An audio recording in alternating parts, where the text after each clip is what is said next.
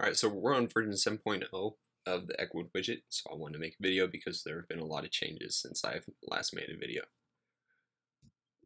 So to begin the storefront, it now only is one widget, so there isn't a version for the desktop and a version for the phone version of a site.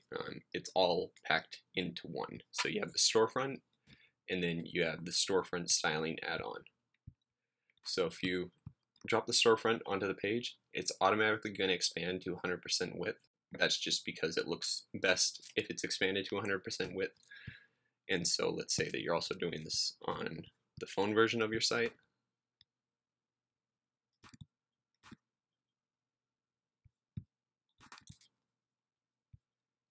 It will do the same thing and it will fit.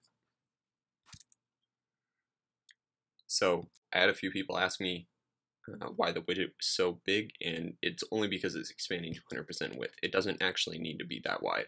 So you have the storefront, and then you also have the storefront styling add-on. This image is not going to appear on the page. I'm going to preview in browser just to show you that, but as you can see, it's not there. So this is just so you don't lose track of the widget. So the main storefront widget is broken up into four main parts. In this first part, you have basically the information that adjusts the structure of your store.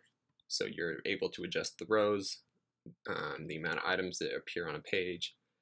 It's also where you enter your store ID, and then if you want it to open up inside a category, and then the width percentage. And I will go over in detail what each of those are in a different video. So in the second section is adjusting all the fonts. So you're able to adjust the type of font, the size of the font, color of the font, color of the links, everything like that. In this third section, you're able to adjust the product images and the way that the images are displayed in the main storefront. Then in this last section, you have the item details, and this is where someone could add something to the cart, proceed to checkout, adjust the options of the items that are in the cart, and everything like that. For the most part, the storefront styling add-on will adjust the buttons. There are, however, some toggle features at the top that will allow you to remove a few things and enable Ajax indexing.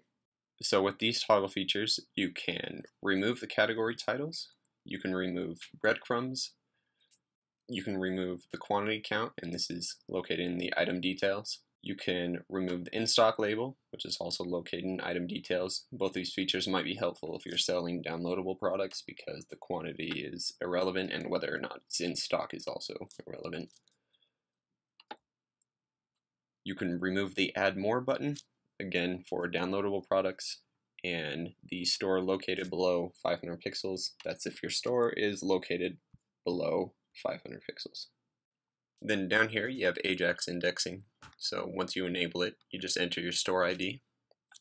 It does require a little bit of configuring, and you need to have a paid account with Ecwid, but it is fairly easy to set up if you just follow a post that I made on it, and you can actually access the post by coming down here and clicking on the Learn More About Ajax Indexing text. So if you click that, it will take you to the post that is about how to get your store indexed. So these next four sections are all about the buttons inside the store. So you're able to add or remove the icons up here. Then down here you have a bunch of different icon options that you can choose from. And if you want to see all the icons all at once, just click down there and it will take you to a page that shows all the icons and then the name to look for to be able to select one of these icons. Alright, now in the third part of the button section, you're able to adjust the button width, font type and font family, and the size of the text inside the buttons, then the text color, the button background color, and then the background color of the button on the mouse down state, and then lastly the button corners. So increase the number if you want to make the buttons more round, decrease this number if you don't want your buttons to be round. You're able to adjust the actual text that's inside the buttons. So add to cart, back to store, place order, checkout, and clear cart. Then in this last section, you have the option to insert the style sheet manually. And to be able to grab the style sheet text, just click there. and it will take you to a page that has the style sheet text. Just click on it, then hit Command C or Control C to copy it. Then jump back over to Muse, go to your master page,